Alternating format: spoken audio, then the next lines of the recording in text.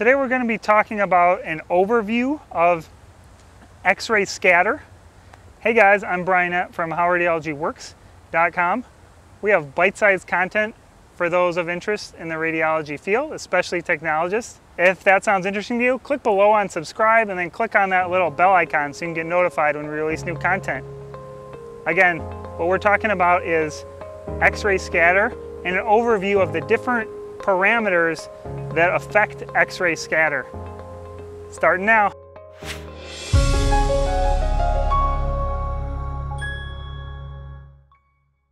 If you have an X-ray source shown here, and you have an X-ray detector shown here, and then you have an object here, and then there's something inside the object that we want to see, when our X-rays go through the body, they're going to interact in either a photoelectric or Compton interaction, as we talked about in our series on general X-ray interactions with the body.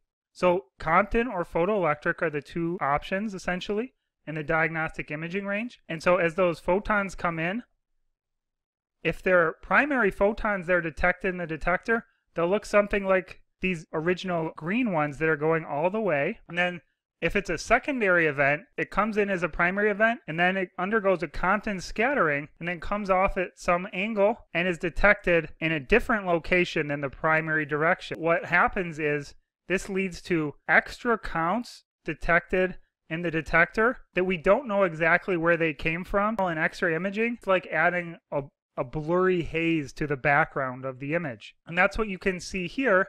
This is an image without any anti-scatter grid. And then this is an image with an anti-scatter grid. Now there's a haze added to the background of this image, which is improved in the case of this image, again, of the brain. Again, this has been Brian with radiologyworks.com. Leave a comment below. Let me know your favorite or least favorite part about X-ray scatter is. And head on over to radiologyworks.com/scatter and download your free one-page PDF cheat sheet about the directionality for scatter with all the given technical parameters that we're going through in these videos. Thanks.